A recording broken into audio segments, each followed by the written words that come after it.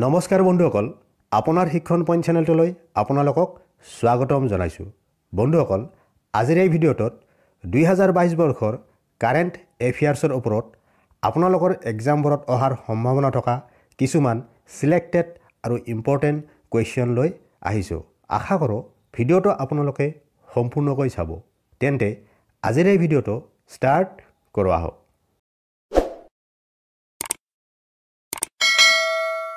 আজিৰ প্ৰথম কোৱেশ্চনটো হৈছে ৰিসেন্টলি হু হ্যাজ স্টাৰ্টেড মিছন ইন্দ্ৰধনুষ 4.0 ইয়াত সোধা হৈছে হেহতিয়াকৈ কোনে মিছন ইন্দ্ৰধনুষ 4.0 আৰম্ভ কৰিছে ইয়াত এনসাৰ হ'ব মিছন ইন্দ্ৰধনুষ 4.0 আৰম্ভ কৰিছে মনসুখ মাণ্ডাভিয়া বন্ধুসকল মনসুখ মাণ্ডাভিয়া কোন জানেনে মনসুখ মাণ্ডাভিয়া হল union minister for health and family welfare of India কেতিয়াবা আপোনালোকৰ এক্সামত আহিব পাৰে who is the present union minister for health and family welfare of India তেতিয়াহ'লে এনসাৰ হ'ব মনসুখ মাণ্ডাভিয়া ঠিক আছে নেক্সট এইবাৰৰ কোৱেশ্চন হৈছে which country has became the first country to have a DNA vaccine against COVID-19 ইয়াত সোধা হৈছে কোনখন দেশ প্ৰথম দেশ হিচাপে COVID-19 ৰ বিৰুদ্ধে DNA টিকা পাইছে ইয়াত এনসাৰ হ'ব দেশখনৰ নাম হ'ল ইণ্ডিয়া বন্ধুসকল আমাৰে ভাৰতবৰ্ষ হৈছে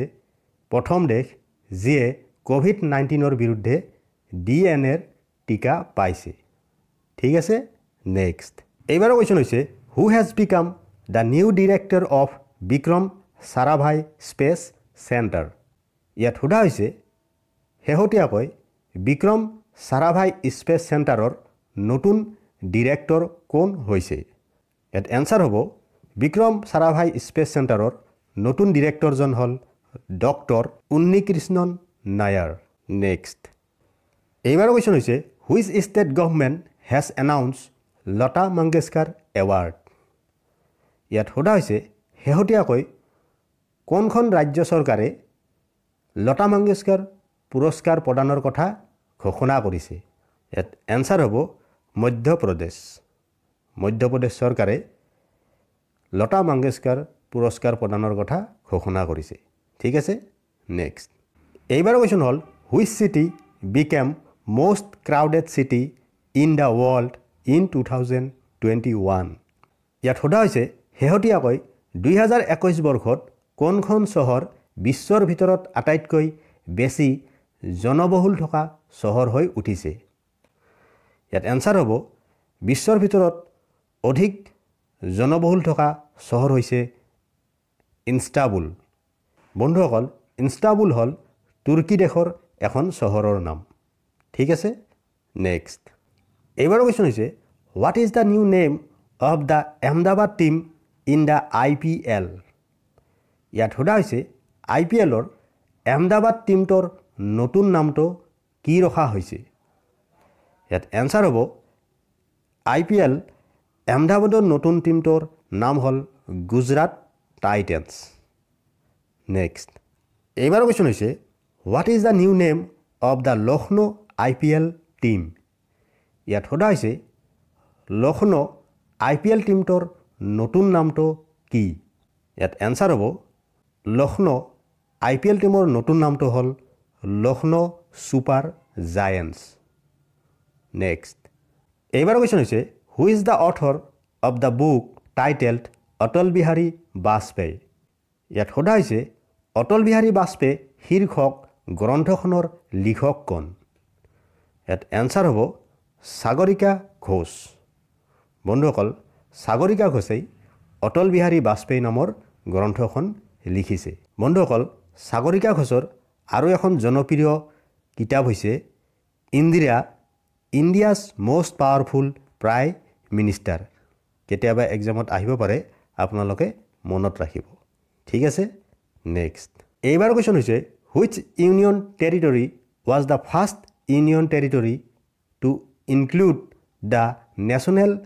সিঙ্গেল উইন্ডো সিস্টেম ইয়াত সোধা হৈছে ন্যাশনাল সিঙ্গেল উইন্ডো সিস্টেমৰ অন্তৰ্ভুক্ত হোৱা প্ৰথম কেন্দ্ৰীয় শাসিত অঞ্চলটোৰ নাম কি ইয়াত এনসাৰ হ'ব ন্যাশনাল সিঙ্গেল উইন্ডো সিস্টেমত অন্তৰ্ভুক্ত হোৱা প্ৰথম কেন্দ্ৰীয় শাসিত অঞ্চলটোৰ নাম হ'ল জম্মু এণ্ড কাশ্মীৰ ঠিক আছে নেক্সট বন্ধুসকল ভিডিওটো চাই যদি ভাল লাগিছে এটা লাইক কৰিব কিয়নো আপোনালোকৰ এটা লাইকে মোক এনেকুৱা ধৰণৰ ভিডিও বনাবলৈ উৎসাহ দিয়ে এইবাৰৰ কোৱেশ্চন হৈছে which country was the world's first automated driverless train launched ইয়াত সোধা হৈছে বিশ্বৰ প্ৰথম চালকবিহীন ট্ৰেইন চালু কৰা দেশখন কোনখন ইয়াত এনসাৰ হ'ব বিশ্বৰ প্ৰথম চালকবিহীন ট্ৰেইন চালু কৰা দেশখন হ'ল জাৰ্মানী আৰু জাৰ্মানীয়ে এই ট্ৰেইনখন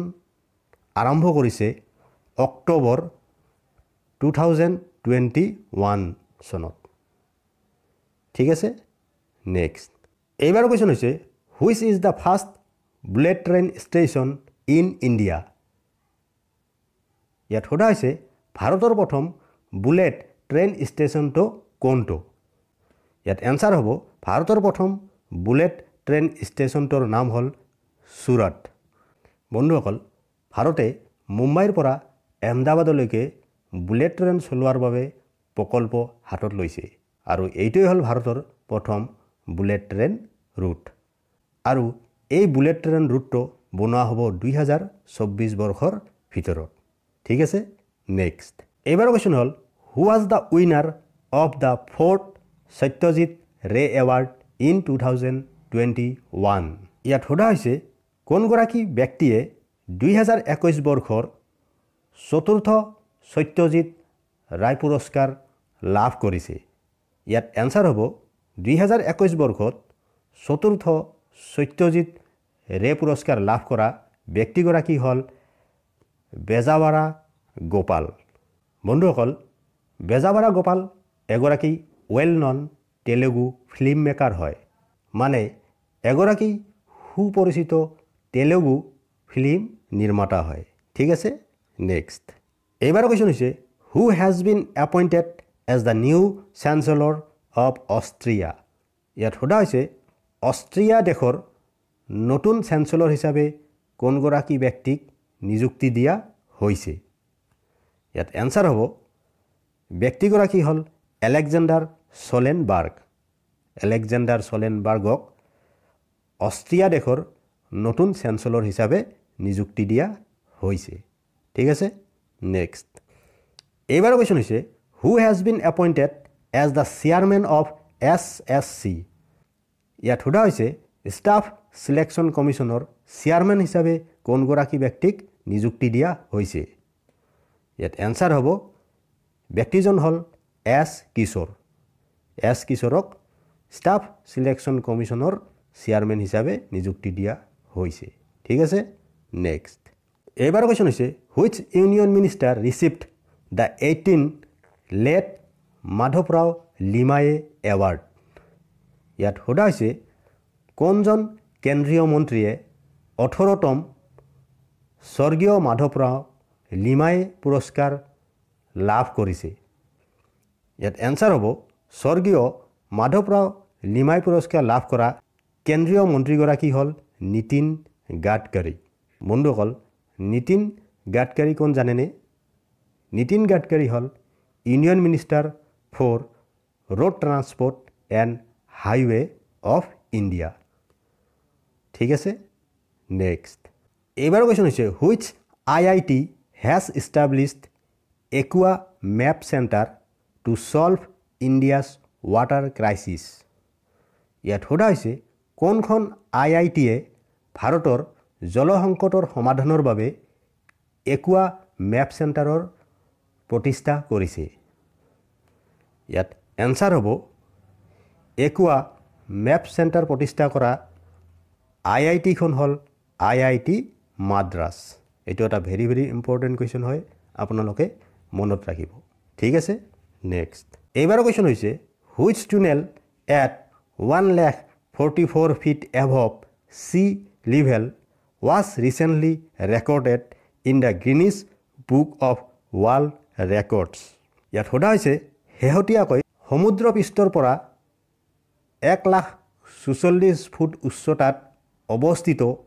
কোন সুৰংগটোৰ নাম গিনিছ বুক অফ ৱৰ্ল্ড ৰেকৰ্ডত নথিভুক্ত কৰা হৈছে ইয়াত এনসাৰ হ'ব গিনিছ বুক অফ ৱৰ্ল্ড ৰেকৰ্ডত নথিভুক্ত কৰা সুৰংগটোৰ নাম হৈছে অটল টুনেল বন্ধুসকল অটল টুনেলৰ দৈৰ্ঘ্য হ'ল 9.02 কিলোমিটাৰ কেতিয়াবা আপোনালোকৰ এক্সামত আহিব পাৰে যে অটল টুনেলৰ দৈৰ্ঘ্য কিমান মনত ৰাখিব অটল টুনেলৰ দৈৰ্ঘ্য হ'ল 9.02 কিলোমিটাৰ আৰু এই সুৰংগটো আছে হিমাচল প্ৰদেশৰ ৰোহটাঙত কেতিয়াবা ইয়াৰ ওপৰতে কোৱেশ্চন হ'ব পাৰে গতিকে আপোনালোকে মনত ৰাখিব ঠিক আছে নেক্সট আজিৰ অন্তিমটো কোৱেশ্চন হৈছে এনিবাল টৰেছ ভাস্কুৱেছ has been appointed as the prime minister of which country ইয়াত সোধা হৈছে এনিবাল টৰেছ ভাস্কুৱেছক কোনখন দেশৰ প্ৰধানমন্ত্ৰী হিচাপে নিযুক্তি দিয়া হৈছে ইয়াত এনসাৰ হ'ব দেশখনৰ নাম হ'ল পেৰু এনিবাল টৰেছ ভাস্কুৱেছক পেৰু দেশৰ প্ৰাইম মিনিষ্টাৰ হিচাপে নিযুক্তি দিয়া হৈছে বন্ধুসকল পেৰুৰ কেপিটেল হ'ল মানে পেৰু দেশৰ ৰাজধানীৰ নাম হ'ল লিমা কেতিয়াবা এক্সামত আহিব পাৰে আপোনালোকে মনত ৰাখিব ঠিক আছে বন্ধুসকল ভিডিওটো চাই যদি ভাল লাগিছে এটা লাইক কৰিব কমেন্ট কৰিব আৰু শেয়াৰ কৰিব লগতে চেনেলটো সাবস্ক্ৰাইব কৰি ল'ব ভিডিওটো সম্পূৰ্ণকৈ চোৱাৰ বাবে ধন্যবাদ